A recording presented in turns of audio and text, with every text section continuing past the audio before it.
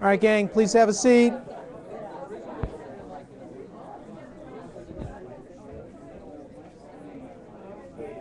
Joel, do you know what this is? Yeah, actually. It was on the ground.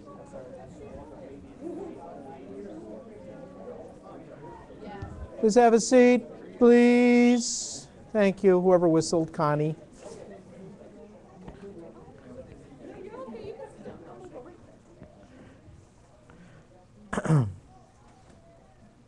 Yes, thank you. Good morning and welcome to Calvary Solid Rock. As you see, our youth worship team was leading this morning. They are actually going to be leading worship as well at an outreach this afternoon, I guess afternoon, 5 o'clock, at Calvary Chapel. St. Paul is doing their 13th annual God's Not Broke outreach.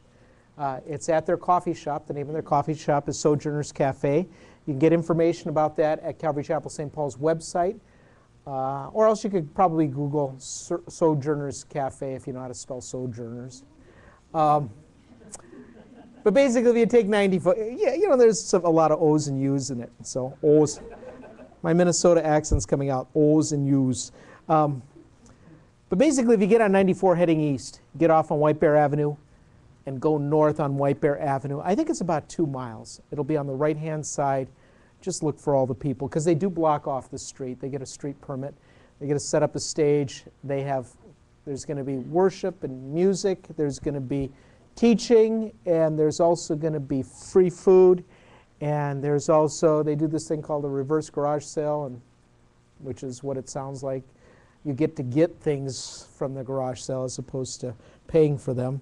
So just come, and it's an event that they use to outreach to the community and to be able to preach the gospel and bring people to Christ. So they've done it for, like I said, 13 years, and our fellowship in one form or another has participated over the last number of years as well. So keep them in prayer, but please plan on coming. Jamie is actually at the farmer's market this morning. I don't know if anybody joined him. I'm not sure if he got any response, but we've got one more farmer's market outreach, the Golden Valley Farmer's Market. It's 2 weeks from today. So if you're interested, please talk to Jamie and plan on being here at the church at 7:45. I know he needs a commitment, and I think he only needs 3 people to come with him. So if you're interested in doing the last outreach, and it's just a way of, again, we hand out free water, we hand out invitations to come to church, and if the Lord opens up opportunity to share the gospel, that as well. So, if you're interested in that, see Jamie, or you can talk to Paul Sproviero, which I think, actually there's a group of people from our fellowship as well. Paul Sproviero, Jack and Tina Culbertson, and Sam Ajay are out participating in the Harvest Crusade that they're doing at Dodger Stadium. And I think it's a couple-night stadium, right, Nanama? It's like last night and tonight as well. So pray for them as they are being used in that venue of ministry as well. So one other thing, I think, just to remind the ladies, our women's Bible study is going to be kicking off on the 18th, which is a Tuesday. It's here at church. The kickoff's here at church. It is at 7, Cindy, right? And also, too, there's going to be a north and a south study and more details to come. Oh, go ahead.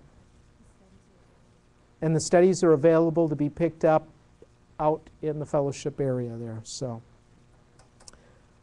other than that, I think in about 2 weeks, tentatively, we're planning a children's ministry meeting for the next rotation that's coming up. So if you're interested in serving children's ministry, please plan on hanging out here. We'll probably do something as far as food, either order out or maybe we'll grill again or something, or maybe we could have a potluck. But children's ministry meeting a couple weeks from now. If you have any questions about that or would like to serve, you can talk to Eric or Amy Wetter. So with that, we are in Matthew chapter 26, so please turn in your Bibles to Matthew chapter 26.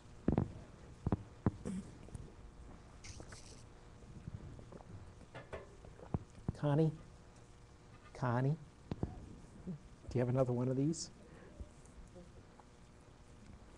I might need it. You can just throw it at me and I'll catch it in my mouth.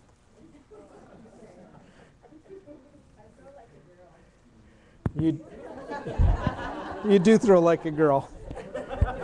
And I bend over like an old guy. I sure hope my shirt was down far enough. That plumber's thing going on.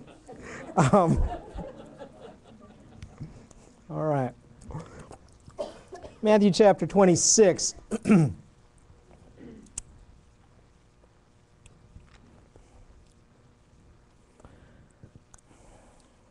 Lord, we just ask that you'd bless this time now as we study your word. Lord, that our hearts are prepared. Lord, that you'd speak to us. Lord, that you'd conform us more into the image of your Son, Jesus, as we study your word. We just ask you these things in your name. Amen. The previous two chapters, Jesus has answered the questions posed by his disciples regarding the destruction of the temple, his return, and the end of the world. You know, one thing that Luke's gospel brings up, and I'll have you turn to Luke 21 before we get to Matthew 26.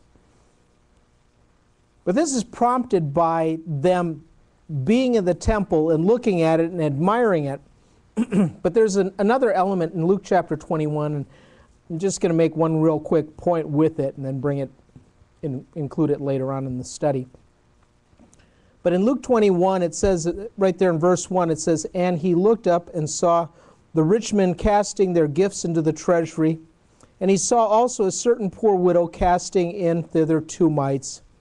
And he said, Of a truth, I say unto you that this poor widow hath cast in more than they all. For all these of their offerings, all of these of their abundance cast in unto the offerings of God. But she of her penury," or of, that's Old King James, for of her desperate need, her destituteness, has cast in all that the living that she has.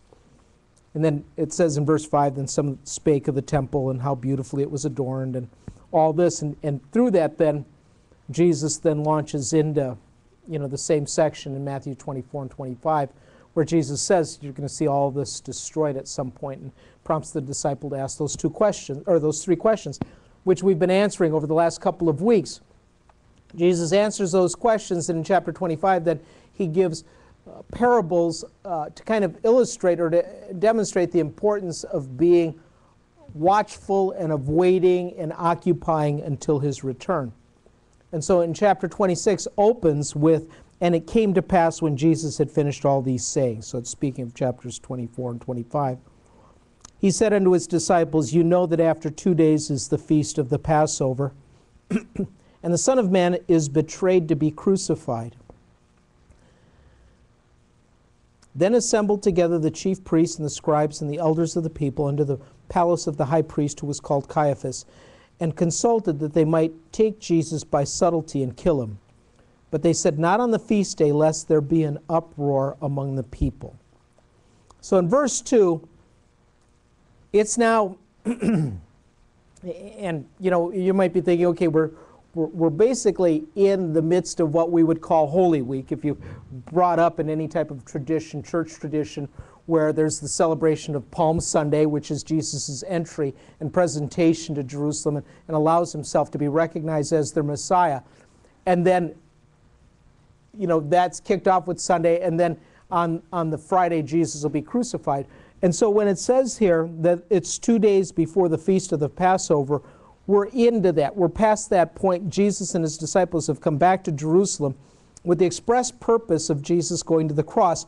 And he's told them that. And a number of times we've seen this in our study of Matthew's gospel. In chapter 16, verse 21, I think it's the first time he introduced this to his disciples. And it says, "From that time forth began Jesus to show unto his disciples how that he must go to Jerusalem and suffer many things of the elders and of the chief priests and scribes, and to be killed and to be raised again the 3rd day." He mentions once again in chapter 17 that the same thing is going to happen. He doesn't mention Jerusalem by name, but he says that the Son of Man will be betrayed into the hands of men. And then he mentions it once again in Matthew chapter 20 and verses 18 and 19. And I say this because every time that he mentions it, the disciples don't get it. But now we're just 2 days away from the fulfillment of that. Jesus is telling them real clearly, in 2 days is the feast of the Passover, And he says the Son of Man is going to be betrayed and crucified.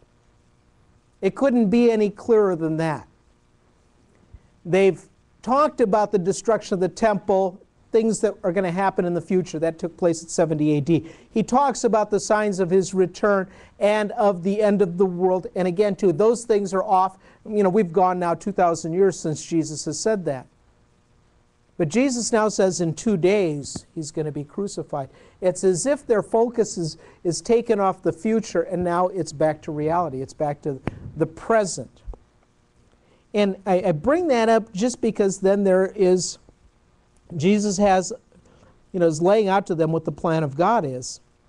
But contrary to that plan, or in opposition to that plan, is the assembling together of the priests and of the scribes and of the elders mentioned in verse 3. And they gather into the palace of the high priest, who is Caiaphas. Now there's actually 2 high priests that are mentioned in the scripture, Caiaphas and Annas. I think in Luke chapter 3 it mentions them as well. In our passage it doesn't mention Annas, but Annas is actually the father-in-law to Caiaphas. And so he is the elder. He is the one that when Jesus is arrested, they take him actually first to the house of Annas, the high priest. Annas was actually the high priest and was recognized as the high priest by the people. And the other thing that you need to know about Annas is the guy that really profited from the selling and the money exchanging that took place in the temple court area. He was the guy that was profiteering. He was the guy that when Jesus began his public ministry and at the end of his public ministry, Jesus went into the temple and saw the money changers and the buying and selling of goods and just the merchandising of, in a sense, all things that had to do with the worship of God. And Jesus then turned over those tables and was angry and just said that this place had been turned into a den of thieves. It should have been a house of prayer. That's what it's called by in God's word. Annas, the father-in-law. And I think, too, commentators say that Annas actually had given up that position or recognized that position of high priest because he needed to attend to then the money-making aspect of the temple. And his son-in-law, Caiaphas, is actually appointed by the Roman government to be high priest. And they consult, it says in verse 4, how they might take Jesus by subtlety and kill him. Now, this isn't the first time. And one thing I'll have you note is that there's, including in their plan of killing Jesus or putting him to death, included in their plan is they give the one important thing that they don't want to happen. In verse 5 it says, not on the feast day lest there be an uproar among the people. They recognize how popular Jesus has become. In John chapter 11, and I'll have you turn there, in John chapter 11, you should be familiar with Jesus raising Lazarus from the dead. And, John's gospel is written in a particular way that the first 11 chapters deal with, I believe, about the first 3.5 years of Jesus' ministry, his public ministry. But then from chapter 12 on, it's occupied with just then that Holy Week, beginning with Jesus coming into Jerusalem and then ending with Jesus being crucified and then on the third day rising again on what we would call Easter Sunday or Resurrection Sunday. But in John chapter 11, there is something that takes place. Jesus gets word of his friend Lazarus dying, or that he's sick and that he's dying. And Mary and Martha no doubt had sent word to Jesus, and yet Jesus doesn't come right away, and he actually waits deliberately. And when he then shows up on the scene in Bethany, Lazarus has already died. And you know the story, Jesus raises Lazarus from the dead. But the thing I want you to note is in chapter 11 then is the response of the priests, the chief priests, and of the Pharisees. And in verse 47 it says that they're gathered, the chief priests and the Pharisees and the council, and said, what do we do? For this man doeth many miracles. If we let him alone, all men will believe on him, and the Romans shall come and take away both our place and our nation.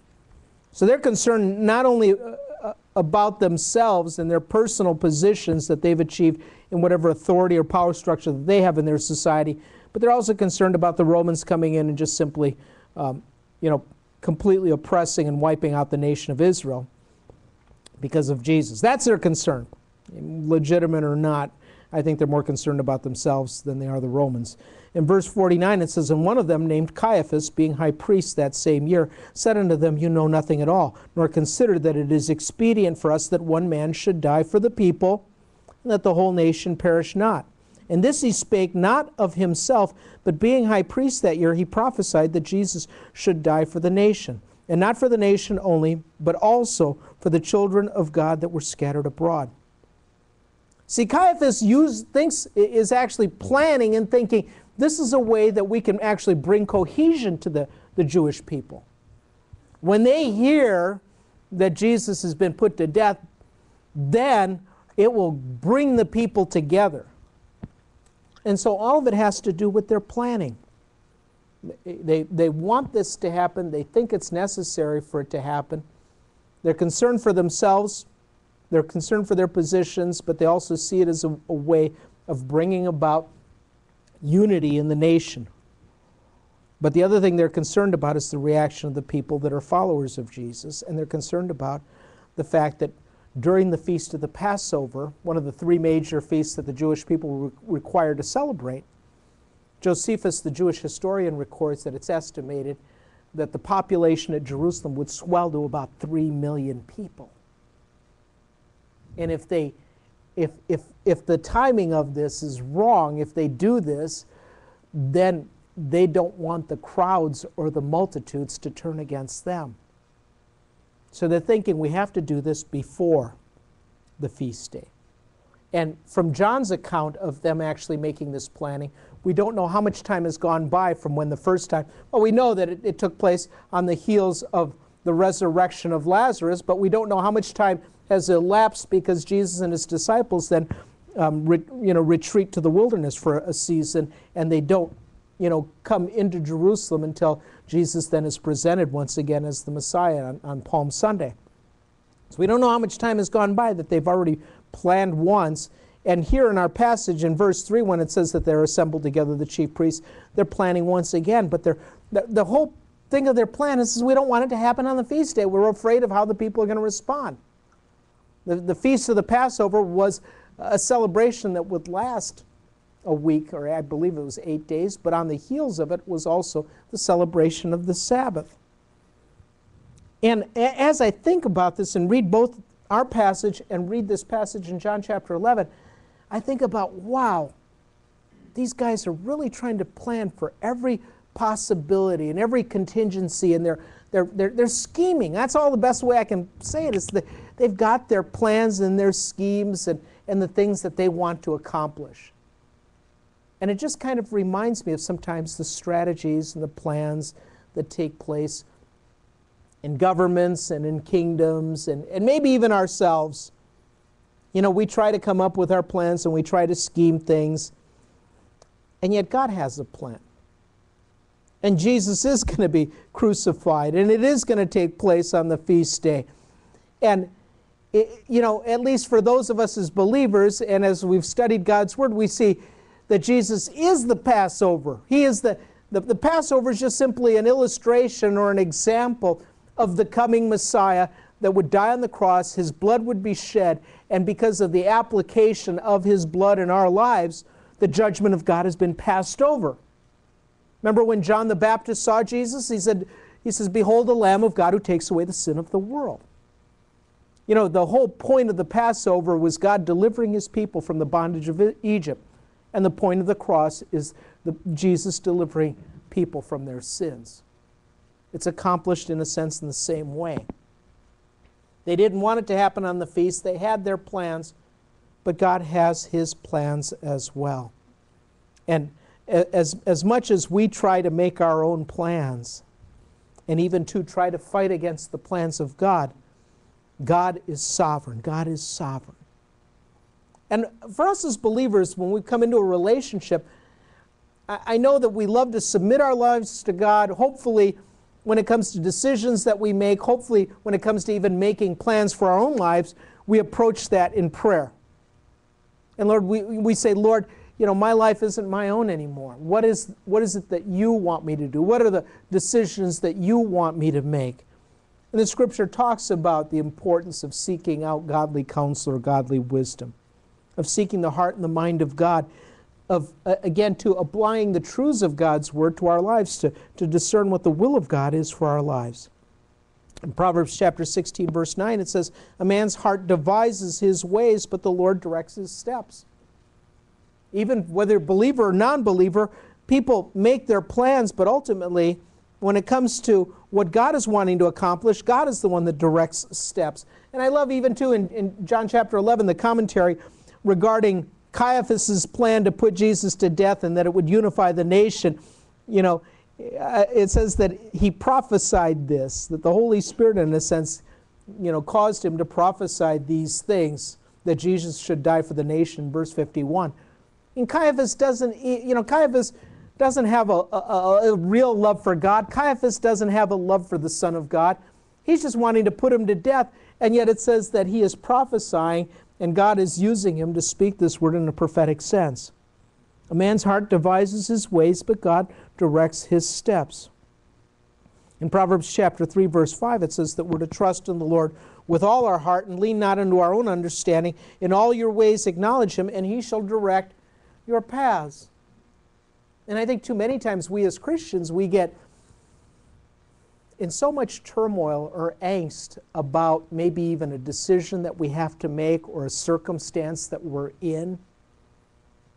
And God has never, ever left the throne. God isn't, you know, okay, in control for a while, and then all of a sudden he's taking a break from being in control of our lives. God is always in control. Even in the times that we don't feel his presence or feel that he's in control, he is in control.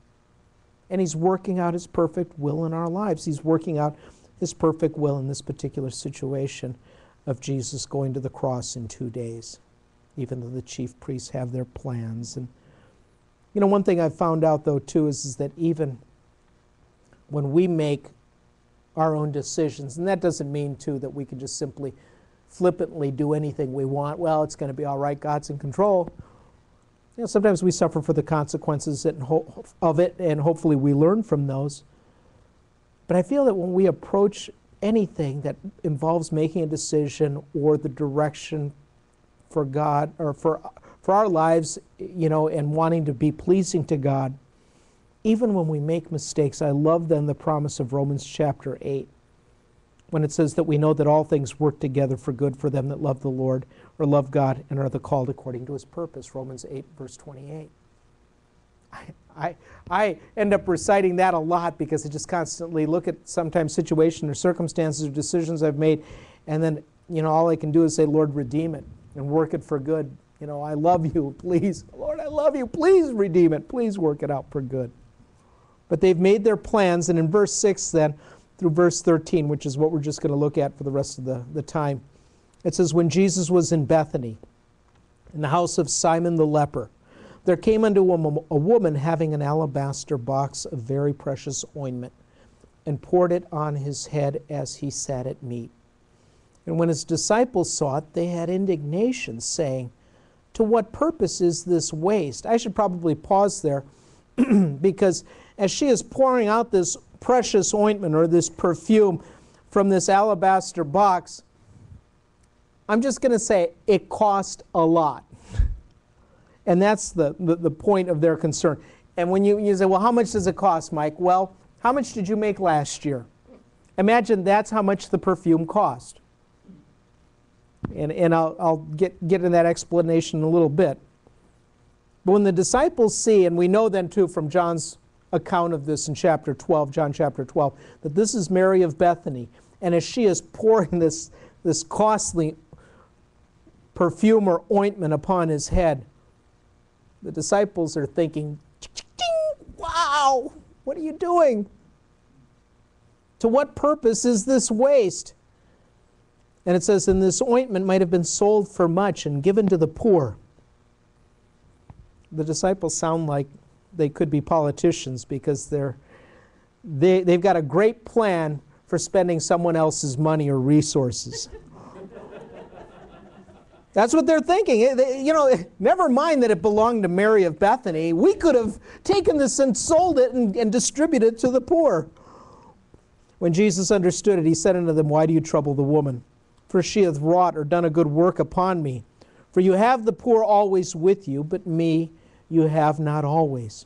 For in that she hath poured this ointment on my body, she did it for my burial. Verily I say unto you, wheresoever this gospel shall be preached in the whole world, there shall also this that this woman has done.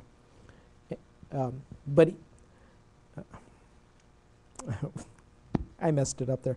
And that it'll be told for a memorial of her. So, getting back then to the scene. And in John chapter 12, there's more details that are given. Now, one thing I'll mention to you is, you might think, wow, that particular scene where Mary of Bethany is pouring this out seems really familiar to Luke chapter 7. It does. It really does. Even down to the name of the person that's throwing the feast or the head of the house, because in John chapter, or actually in Matthew chapter 26, it says that all this is taking place in verse 6 in the house of a guy named Simon the leper. I'm sure that he was a leper and he's been healed of his leprosy. And in Luke chapter 7, there is this story of a Pharisee that invites Jesus to come into his house for dinner, and his name is Simon. He's a Pharisee. There's distinctions between the two stories, even though they're very similar, because it says in Luke's account in chapter 7 that this woman who was known as a sinner, she came and she sat as Jesus sat at meat, the woman came into the house and she brought an alabaster box of ointment, and she stood at his feet behind him weeping, and began to wash his feet with her tears, and did wipe them with the hairs of her head, and kissed his feet and anoint them with the ointment.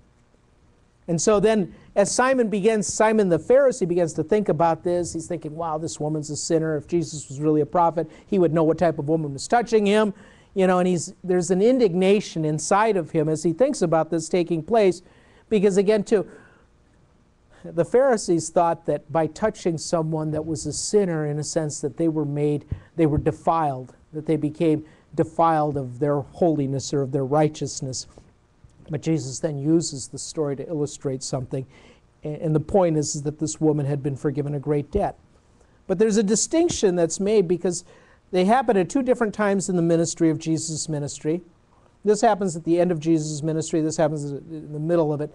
But they also happen in two different locations, because it's not Bethany in Luke chapter 7 where this is taking place, which is the city that Mary, Martha, and Lazarus are from. So there's some distinctions, but there are some similarities.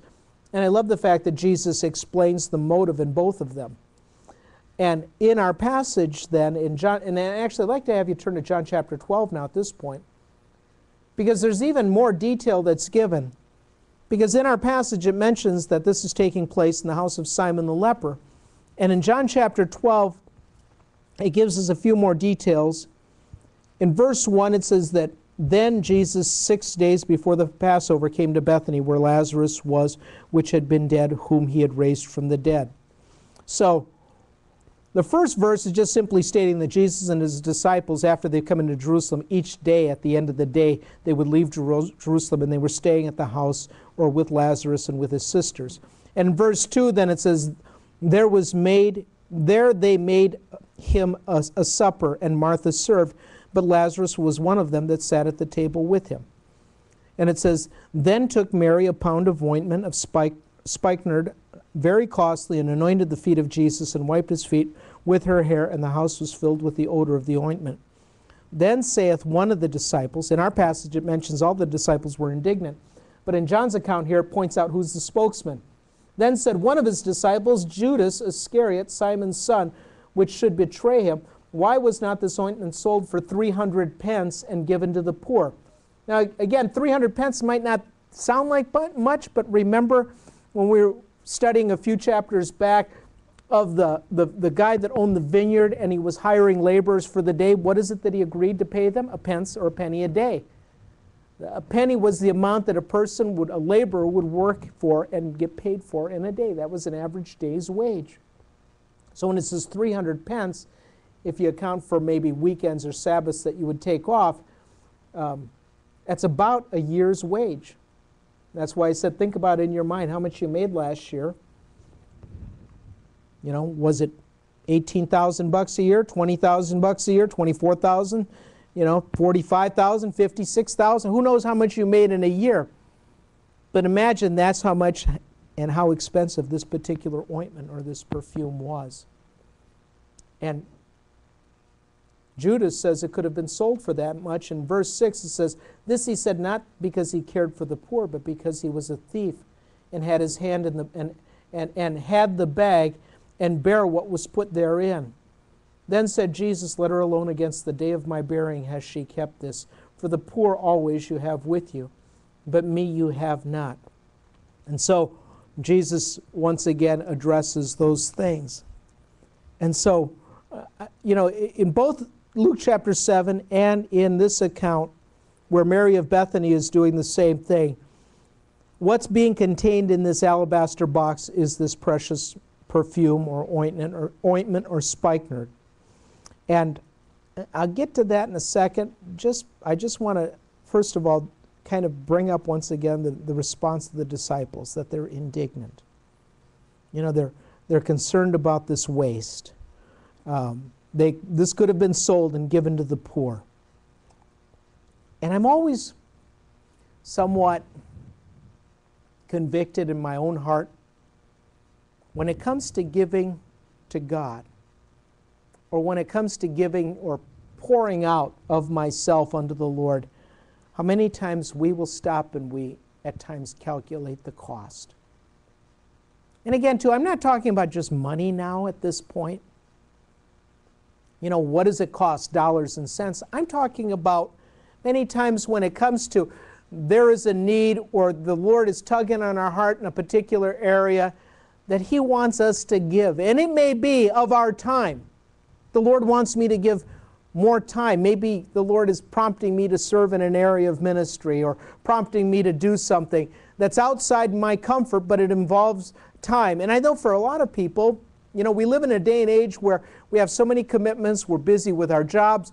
We're busy with maintaining our marriages. We're busy with raising our kids. We're busy with all the things that we have to do around the house and maintain our house. And so all of a sudden when a need arises, and again too, it may be, it's a ministry need of, serving the children's ministry or going, outreaching or serving or doing something that involves ministry, we begin to calculate what the cost is in terms of time.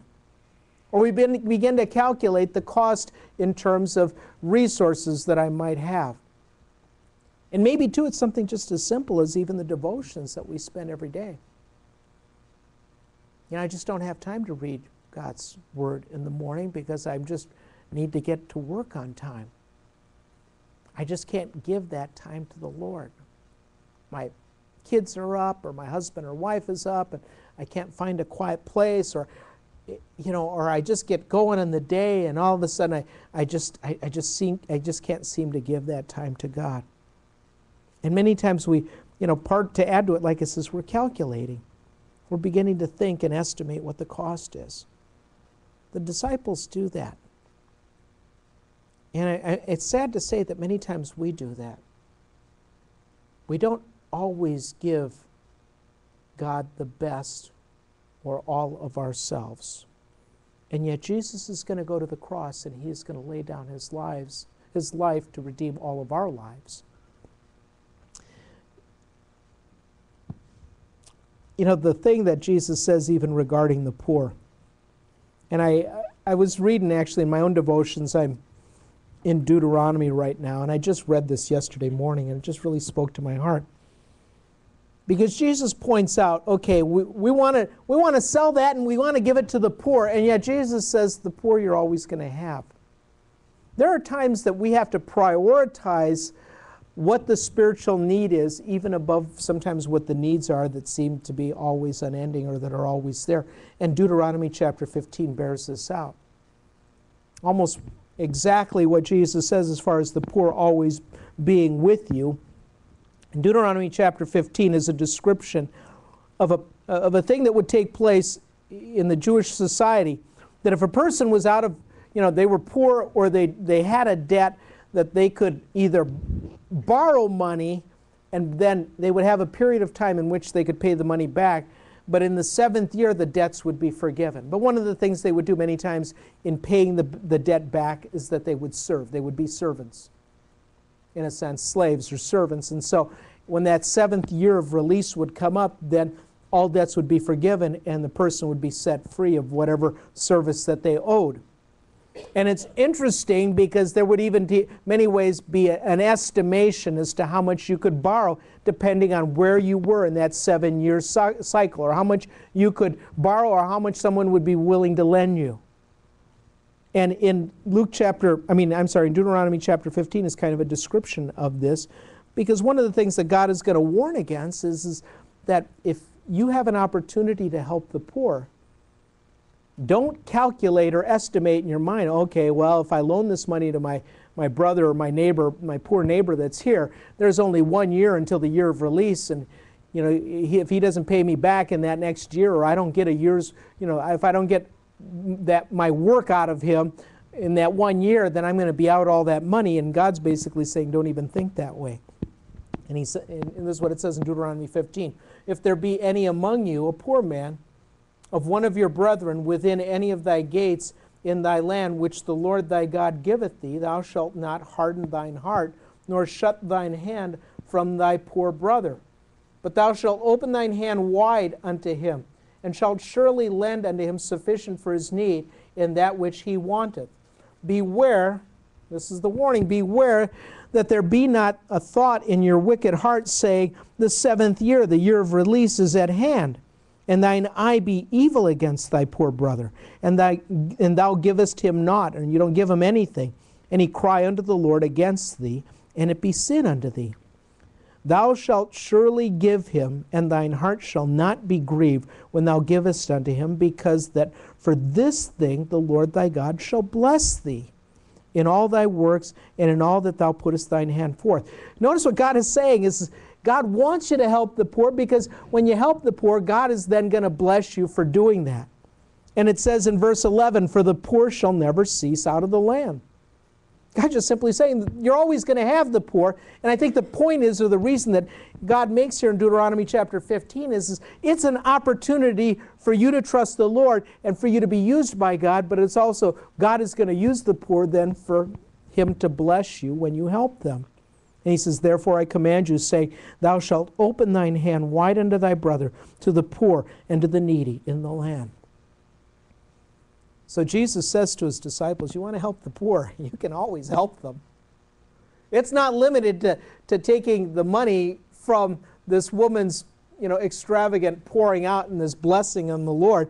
You want to help the poor, there's always an opportunity to help the poor. That's a lame excuse for wanting to take this.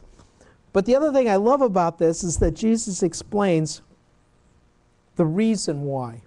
Just as he did in Luke chapter 7 regarding the woman that had done the same thing. He explains the reason why. He said that the reason why was in verse 47 of Luke 7. He says, I say unto you, her sins which are many are forgiven, for she loved much. But to whom little is forgiven, the same loves little. That was the reason. Here Jesus explains the reason in verse 12 when he says, in that she has poured this ointment on my body, she did it for my burial. See, there is a reason why Mary of Bethany is pouring out this expense, because Jesus has been telling his disciples that he's going to go to Jerusalem and he's going to be crucified. And whether they lacked the discernment or they didn't want to really believe that that would take place. And remember, Peter even said, not so, Lord, that'll never happen to you. You're just way too popular. You're too powerful. We've seen you walk on water. We've seen you stop the storms. We've seen you raise the dead. We've seen you cure the sick. You've given sight to the blind. How could they possibly put you to death? How could that ever happen? But I think Mary of Bethany has discernment and recognize, and God is using her in a way that Jesus even says that wherever the gospel is preached, what she has done is going to be told for a memorial of her. We're fulfilling what Jesus has said would take place. He tells the reason why. And then getting back then to the alabaster box that she brings. Alabaster was a type of stone that was quarried near an Egyptian city called Alabaster. And as a result, then the stone that would be used was called alabaster. It's a very beautiful and expensive stone, and to have a box that would be used for that, used for any purpose, would be an expensive container. The Jewish practice was, and especially, this would be especially the case among those that were the common people. They weren't the wealthy people, because the wealthy people could afford expensive things. But one of the things that's really important as a part of the culture is that when a person was died, that their bodies were properly prepared for burial. And part of that preparation process was the anointing of that body. The body would be washed, it would be anointed, and the cloths that would be used to wrap the body, and then the limbs, and then the separate head covering would be covered with this perfume or special fragrant oil. And in a sense, it was something that was important in preparation. What the common people would do, is that they would many times, all of their lifetime, because I already mentioned the expense of this. If you've ever had a loved one that's passed away and have had to pay the funeral expenses, funerals can be quite expensive. And this was part of the expense of, in a sense, of a funeral. But because the common people didn't have that kind of money, someone, I died, and my family's not going to have that kind of money to be able to bury me. They would plan ahead, and they would have a box, some type of a container, in which then it may be for the celebration of your birthday or the celebration of an anniversary or a new year, but small amounts then of spikenard or these oils or these ointments, these perfumes that were very expensive, would be given many times as a gift or received as a gift. And all of their lives they would save. It might be just a little bit that they get for a birthday or an anniversary. And from the time that maybe Mary of Bethany was a little girl, she's saving all this. And it's clear from Luke chapter 7, she's not the only one that in a sense saved. It was just something that was part of a practice, a culture. And then when she would die, then her family would use then what she had saved up to basically anoint and prepare her body. And she has it in this alabaster box. And even though the alabaster, even saying alabaster, and I'm trying to think of which song it was. I don't know if it was the Battle Hymn of the Republic where it talks about cities made out of alabaster. Even though saying that word alabaster sounds like really expensive and costly, the real expense was what was in the box.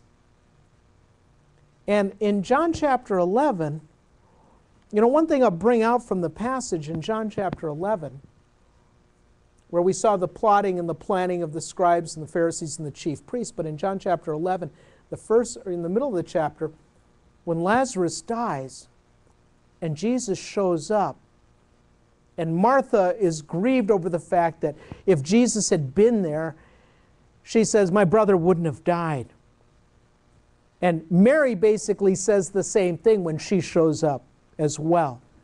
If my brother had been here, he wouldn't have died. And the fact that I bring up is that one of the things that's shown here about Mary and Martha is they had a great trust in what Jesus, they believe, could have done. Jesus talks and teaches Martha about the resurrection in the process. But the thing that it kind of speaks to me is that, it demonstrates how greatly Mary loved her brother. And she could have, because of her great love for her brother, used that, ointment in the preparation of her own brother's body that she loved, but she doesn't. And as I mentioned, the value or the cost of the box is nothing in comparison to what contains that, the ointment or the perfume that was in there. But it's when it's Jesus then, and as she is being used of God in a sense to demonstrate that he's going to go to the cross and that she's preparing his body. One of the things I'll say is that Mary loved her brother. But why didn't she use the ointment on her brother? I think there's a difference. She loved her brother, and no doubt she loved him greatly. But the difference between what she does for Jesus and pouring it out is that even though Mary loved her brother Lazarus. She didn't worship her brother. And the difference is that every time you see Mary of Bethany in the scripture, where do you see her? You see her at the feet of Jesus. She's always at the feet of Jesus. That one time where Jesus is in the house of Mary and Martha, and she is sitting at the feet of Jesus, and Martha's in the kitchen clanging pots and preparing the meal, and she's even upset over the fact that Mary is sitting at the feet of Jesus. Same thing, too, when Jesus shows up in John chapter 11 at the death of her brother. She is grieved and weeping, and she casts herself at the feet of Jesus. And here then in John chapter 12, as there's this supper that's made in his honor, and it's literally 2 days before he's to go to the cross, she is at the feet of Jesus once again. And the thing that she demonstrates is that she is a person that not only loved Jesus, but she worshiped him. She was willing to give something to him, and it didn't matter what the expense was. And that's why I brought up the beginning of Luke chapter 21 of the widow that cast in her 2 mites, because she has something in common. They both have something in common. And actually the widow with 2 mites and the temple, that kind of set in motion Jesus' discussion for all these things of, his return, of the destruction of the temple, and also too of the end of the world. And now, in a sense, like bookends to that, with the woman who's willing to give just 2 mites, which might not seem like much, but it was everything that she had, to Mary, who poured out this ointment unto Jesus, which was, again, too, put a number on it for yourself in your own mind. I mean, for me, the number I come up with is around $60,000 or whatever. She's willing to just simply pour it out. And it's not the expense of the container, even though the container is something that's valuable. It's what goes into the container, and it's what's poured out without reservation, without calculation, without estimation.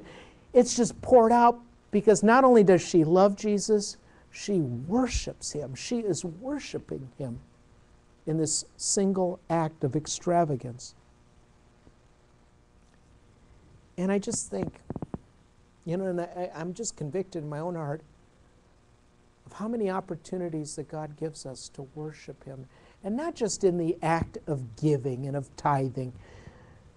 The Bible says that God loves a cheerful giver.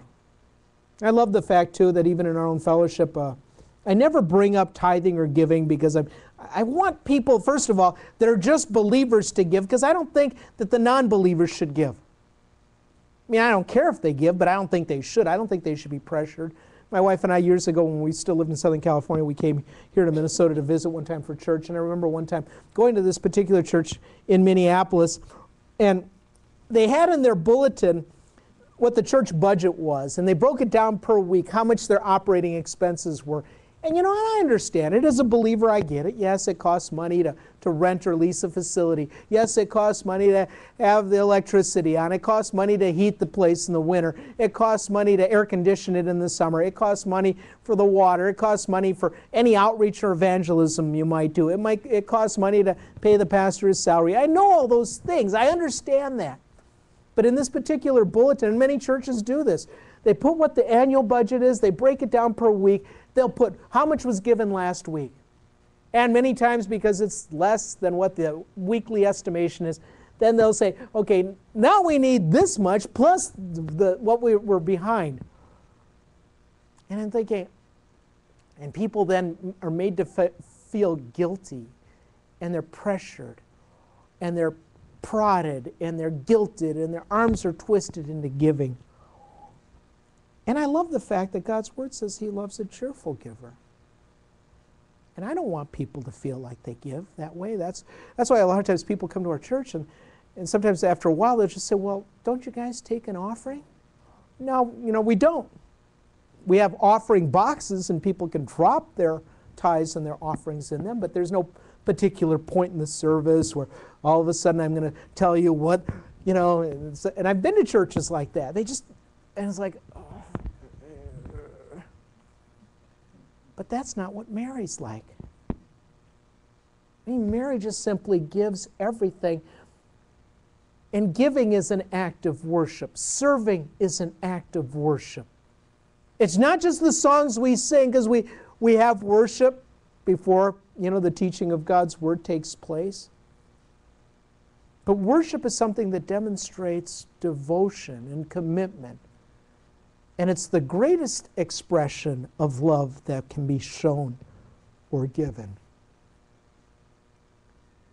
And even though the disciples are thinking, we could have sold this and given it to the poor, a person like Mary of Bethany is thinking, this is all I have to give. I wish I could give more. This is all I've got. It's just something I've been saving all my life. And in a sense, it's useless because it just simply sits in this box. But it isn't until it's poured out and the fragrance of that permeates the room.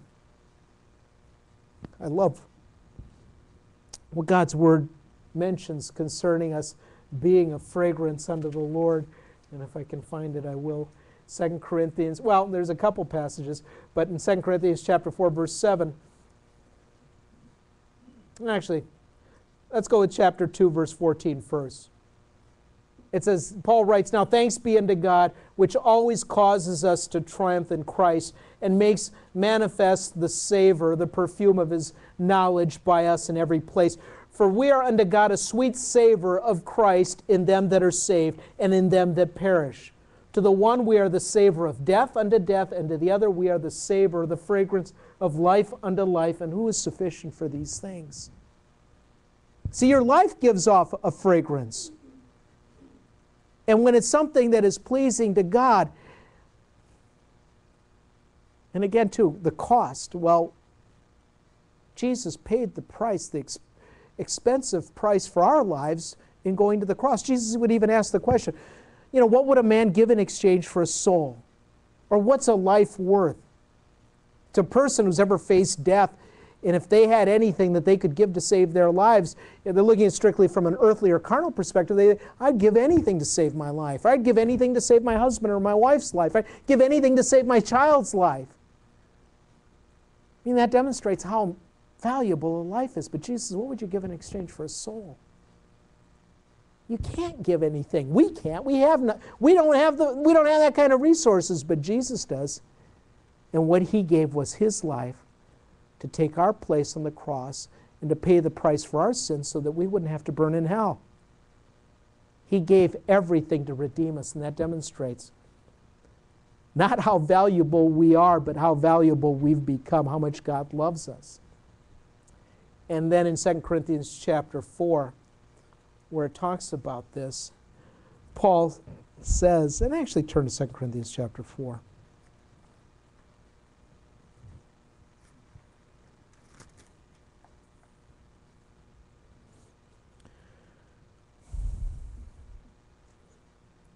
I'll kind of lead into it by reading verse 5. He says, we preach not ourselves, but Christ Jesus the Lord, and ourselves your servants for Jesus' sake. Verse 6, for God who commanded the light to shine out of the darkness has shined in our hearts to give the light of the knowledge of the glory of God in the face of Jesus Christ. But we have this treasure of Jesus. We have this treasure in earthen vessels. It's speaking of us, our bodies. We have this treasure in earthen vessels, that the excellency of the power may be of God and not of us. We've become those alabaster boxes. We've become those containers in which the most precious thing is in, and that's Jesus Christ in our lives. And when we're poured out, then we're a sweet fragrance to those that in a sense see and sense and smell and discern what our lives are. We're either, to the believer or to those that are responding to that, we're a sweet fragrance of life, of salvation. But to those that refuse, it's actually the smell of death. Even to smell probably those fragrances or those perfumes or those oils that were used, they were used to cover the smell of death. And maybe a person smelling that might think, oh gosh, that's the smell of death. But another person looks at it, it's a matter of their perspective. It's like, no, It's a sweet and a beautiful fragrance, regardless of the fact that there's death involved. Mary of Bethany, pouring out everything that she has in preparation. And Jesus says, wherever the gospel is preached in the whole world, what she has done will be told for a memorial. Let's pray. Lord, we thank you. We love you. Help us to be more like Mary, Lord. Help us to be willing to give anything that we have to serve you or bring glory, Lord, to you. Lord, that the attention wouldn't even be on us, even in Matthew's account, as Mary's not even mentioned by name, and yet what she has done is mentioned, and Lord, it impacts us even today. Lord, help us just give of our time, of our treasure, to give, Lord, of the things that we value the most, and we don't want to surrender, Lord, to you. Help us, Lord, to just simply pour those things out to you as an offering, because you're worthy. We love you, Lord, and we thank you for redeeming us. And it's in your name, Lord Jesus, that we pray. Amen. God bless you. If you have any questions or need some prayer, you can see me afterwards, or you could talk to Jesse or talk to Eric, who's with the children. So you are free. Don't forget about God's Not Broke. And also, too, on Wednesday.